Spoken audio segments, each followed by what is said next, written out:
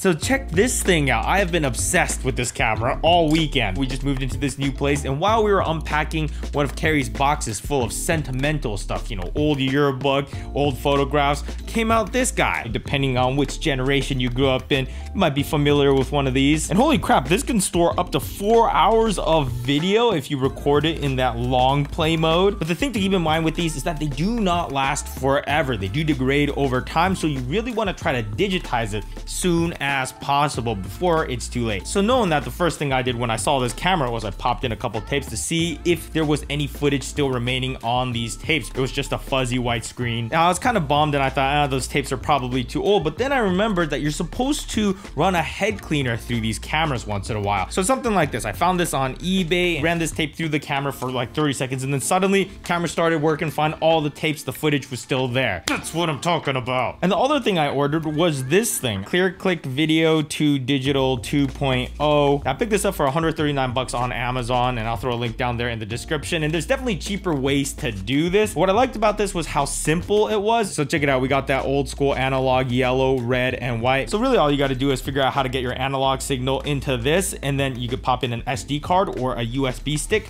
and then hit record. But before you buy this, know that there are some kinks and quirks to this that I'm still gonna test out a little bit more in this video. But first, you guys want to see what kind of stuff we dug out from Carrie's old tapes? Are you excited to see what kind of stuff we managed to dig up? No. What do you think of the Christmas lights, by the way? I don't like it. I'll just take it down. In my head, I thought those fairy lights might look kind of cool, but it looks stupid. Yeah. Oh, is that you? Yeah. That's you right there? Yeah. Playing soccer? Yeah. I didn't even know you played soccer. Do you know I used to play soccer? No. We're learning stuff about each other. Oh, look at this. Carrie just doing some vlogging. Can we hear what you say? I would rather listen to it first. Okay, Carrie's gonna listen to this on her own. You started vlogging way before I did. You could show it without audio. Yeah, I'm so curious. Are you gonna let me hear what you're saying? You look very like serious. I don't know. Oh, and this must be your dad motocrossing? Motocrossing? Is that a verb? Is that your dad right there? Yeah, In the blue? I think so. Oh yeah, number 9. That was his number, his favorite number. Oh, that's cool. You should send that to your dad. I think he'll like that. Yeah, he'll get a kick out of it for sure. So anyone with like a Gmail or a Google account has like a YouTube account, right? So I had Carrie log into her YouTube account where there's nothing there, but I just dumped all these files as unlisted files. So you can go ahead and share it with whoever you want. It's free, so might as well have it there. There's a lot though. I pulled 4 tapes and each tape had like 2 hours each. So there's like 8 hours of stuff, but I'm happy we did it because now that it's been converted to a digital format, it will not degrade further from here. So that's good. And we don't have to carry tapes around every Yeah, time we move. Exactly. But here's the one thing that I think everyone should be doing is ask your close family, relatives, friends. Let me know if you have anything that looks like a tape at all, whether it's VHS, mini DV, anything that looks like a tape. Send it my way. And I just kind of threw it out there, not expecting anything. I didn't actually expect her to have any tapes. But then look at all this. I didn't even know that there was a high-H camcorder in our house. And it's crazy because these go back before I was born, like 1985, 1986. That's kind of weird to look at life before you existed. I've been tripping out. And look at this, even some cassette tapes just for audio, right? I definitely want to know what audio is recorded on here though, because this says Randy, who's my older brother, at 3 months from 1979. What is on here? I must find out. I still have lots of digitizing to do, but this is Christmas 1985. So this is 4 years before I was born. And oh my God. Look at your mom! Yeah, and my grandma. Holy crap! My grandma passed away about 5 years ago or something like that. But like, it's crazy seeing her just walk around like that. Look at that. My grandma hopped out of that RV like that. Oh my God. There's my mom, my sister, my brother, and my grandma. I was negative 5 years old then. This is 1985 and my mom was born in 1954. So she was 31. That's my mom is my age right here. How weird is that? Think about your parents. They're like, oh yeah, they're older people. They're your parents. But I'm watching video of my mom at my age. She already had a home. She was taking care of my brother and my sister and another kid on the way. At my age, this is Randy's 7th birthday. My older brother that went to Thailand with us. Oh my God, look, he's tiny. And who's that? I don't know. That was scary though. Let's skip through that. Giving us some serious side eye right there. Wait a second. My grandma's like my mom's age here. Whoa!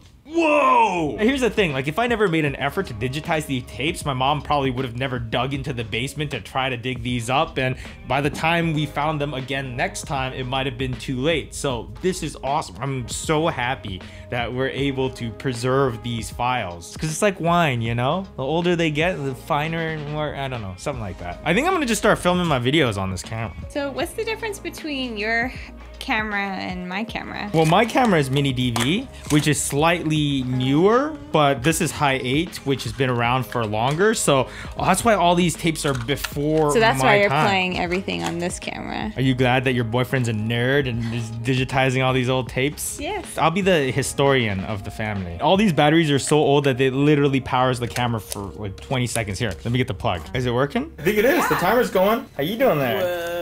It was actually a really convenient vlog setup. I would love for a good mirrorless camera to have this form factor. I mean, it just feels so good. And just look at that. Holding it out here. Yeah, flip screen. Oh, they're cute. Yes, this is an old video now. Look, this is from high school. Yeah, the sound quality is probably pretty bad, but if we sync this sound quality into this, hey, look at this. Can I use this? This is an acceptable vlogging camera. Should I just make a whole video on this camera? There's my camera right there, and there's my monitor where I'm filming myself. Whoa, look at this. I got a mirror effect. A mirror effect. Didn't they do like music videos like this and stuff?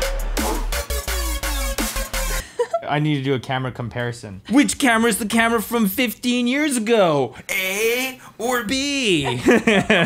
Also, even if you don't have a high A camcorder, if you have these tapes lying around, it might even be worth buying an old used one on eBay. I was looking around for them. And I saw some for like 50, 60 bucks. And usually on there, it says in the description if it works well enough to at least digitize tapes. But if you do have one, definitely try the head cleaner first, because I think a majority of the time that'll fix your problem.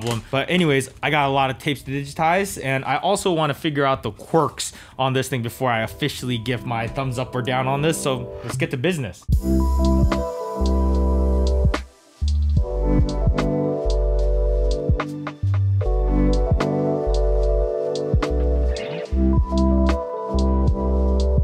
Hey Steve, these tapes were your time. Give us a little history lesson about your time and your tapes. My time and my tapes? Yeah, I mean, you were probably using these kinds of tapes, right? Yeah, but we had tapes before this too. Betamax tapes and I don't even know. Super VHS, Betamax. I just want a history lesson. I'm not talking about trying to figure out how the Neanderthals... And the dinosaurs came and they got too big and fat. What'd you do with all your tapes? Somewhere I still have a bunch of mini DV and beta tapes. You should digitize them just for like archival purposes. It was something I would have to probably do on my own. Privately? Because there's some silly stuff. Sam and I will totally keep it safe. We won't put any blackmail material on YouTube. I totally believe you. All right, finally, I have finished digitizing around 30 to 40 hours worth of old archived footage. It was honestly really nice having this displayed so that when you plug something in, it's just all built in. It was really a big part of the reason why I went for this unit over some of the others. It's because you don't require a computer to be hooked up to it or anything. It's a very simple all-in-one solution. It is not the cheapest solution. What is it, like 139 bucks? Some of the other solutions I was looking at are some USB ports. So instead you would actually plug it into a computer and capture the video using software. Haven't tried it myself, so can't speak too much on it, but definitely read the reviews, make sure it's compatible with your system. Now, some of the specific issues I had with this thing, my biggest issue was the files getting corrupted after I captured. So I'm gonna go ahead and start capturing this tape right here. And notice that if the signal gets interrupted, like I pull out this cable, or sometimes if it's the end of the tape or whatever, it can actually corrupt it. If I go back to check on the file, see there's a little sad face on there. You see that? Means that file is corrupt. So let's say you were capturing a clip for an hour and then something goes wrong with the connection or whatever, then you end up with a corrupt file. And that was the most frustrating part of all of it, because the signal can get lost, whether it's a slight disconnection or sometimes when the tapes reach the end. And sometimes the tapes would just do something weird because they're so old that they'll skip a point or something like that. That was super frustrating. frustrating. So one of the first things you definitely want to go do is go into the menu and see this signal loss detection. Make sure you have a check mark next to that. But even after you turn that on, the files still do corrupt. So best way to do it is to stop the recording before the tape ends. It's an extra step. It's kind of a hassle, but as long as you're the one that stops the recording, the files have been good. Another issue I did see a few times was that the audio sync would be completely off at the end of the tape. So the video would start off perfectly in sync with the video and audio, and by the end of it, it would just be off. So at some point in the video, there would be a big gap of either no audio or the audio would skip ahead. Another thing I did notice with the finalized files was that Premiere did not seem to love these files. Now, I don't want to get too much into it because I don't know if it's an issue with Adobe Premiere or if it's an issue with the files that this thing generates. But what would happen is I would load up a file, and let's say it's an hour-long clip. When I load it into Premiere, it might see it as a 30-minute clip or 45-minute clip. It just wouldn't see that last chunk of the video. But the videos play in full if you open it up in, QuickTime Player, or even if you upload it straight to YouTube, it would see the whole clip. So a few times I did just have to run the clips through a random conversion so that Premiere would just see the whole video clip. But again, not 100% sure if that was an issue with Adobe Premiere, my editing software, or this. But aside from those speed bumps, I'm really glad I have this thing, and I actually want to hand this off to one of you guys. So let me know in the comments if you guys have some tapes you want to digitize. I'll send it out to one of you, and it'd be cool if whoever I send it out to, you sent it out to another person, then you sent it out to another person, and it just kept going, and a bunch of people had digitized tapes. That'd be cool. But I don't know, that sounds like an operation that seems cool, but in practice it's a little complicated. I don't know, what do you think? I think it's a good idea. Yeah, let's do it.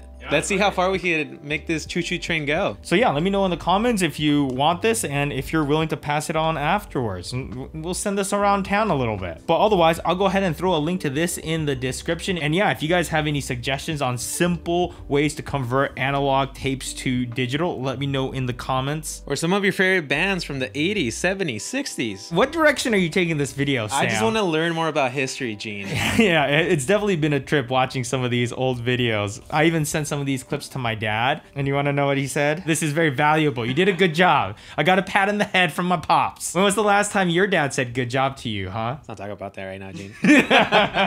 Should I read some comments? No. Just send it right here. Just send it. Okay.